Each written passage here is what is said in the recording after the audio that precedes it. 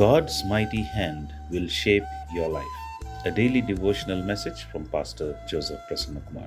Greetings to you in the mighty and gracious name of our Lord and Savior Jesus Christ. God's hand is upon us in many ways: personal life, family life, society, over our nation, and over the whole creation.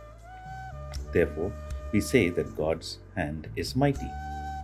When God's hand is upon us, we experience great and miraculous things in our lives, and we are comforted because of His presence, even though the times may be tough. Today and tomorrow, we will meditate on how the mighty hand of God will shape our life. Turn with me to 1 Peter chapter 5 and verse 6.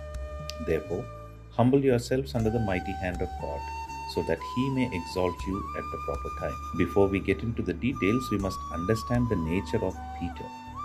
When he writes these epistles, he is an established apostle by this time, but he considers himself a bond servant first and then as an apostle.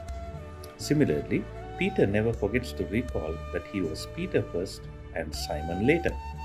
Even in the context of this letter, he considers himself as an elder and not as an apostle. It is with this humility that he is seen here addressing the elders of the church. As we read the epistles written by Peter, we also read about a powerful claim that he had made, a distinguishing factor, that he was a witness to the sufferings and the glory of our Lord and Savior Jesus Christ. In this background, we now need to read the verse for today, which reads, "Therefore, humble yourselves under the mighty hand of God, so that He may exalt you in due time." The message comes out very clear. Many of us are in various fields of life. One is a student, another a homemaker, other is working in an office, other a business person, some are in God's service, and so on. If we desire that we need to be exalted in our area of work, then the advice is to humble ourselves under the mighty hand of God. Now let us consider the mighty hand of God. Turn with me to Isaiah chapter 48 and verse 13. "Assuredly my hand founded the earth, and my right hand spread out the heavens. When I call to them, they stand together." In addition, as we read the creation narrative, we also read about the power and might of God's hand in fashioning the whole creation. What is it that fashioned this? God's own hand. Isaiah chapter 45 and verse 12.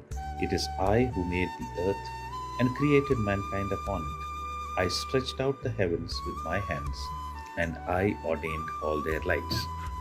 Let us focus on the part of the verse that describes the mighty hand of God. Here we see that God's mighty hand stretched the heavens.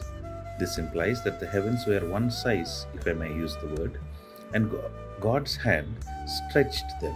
I just want you to pause and consider the enormity of such work. When we consider the enormity of such work, we will begin to realize how great and mighty is the hand of God. Dearly beloved, today we just saw a few aspects of the might of God's hand with respect to creation. As we read the Bible, we will see more such instances where the power and might of God's hand was at work. I will invite you now to spend a few moments. Think about the aspects in your life where you need the hand of God to touch and bless. Prayerfully commit them to the Lord. And even as you do that, spend time to recount the might and power of God's hand that you witnessed in your life. It is my prayer that the mighty hand of God will change your life. God bless you. Let us pray. Heavenly Father, we thank you for your word this morning. We thank you for you are a mighty God. Because of your might, you created the entire universe, and you stretched the heavens. And with that same hand, Lord, you created us from dust, from nothing. Father, we also thank you for your word. We thank you for your presence. And we thank you for the assurance that your hand is always with us. Your presence is always with us. Today, I pray for every brother and sister listening to this message. Enable them to realize your hand at work in their lives, in today and in the days to come. May they also reflect upon the goodness of your hand in their past life. And may they all submit under the mighty hand of God, humble themselves, and Lord, be established in whatever they do. In Jesus' most precious name we pray. Amen.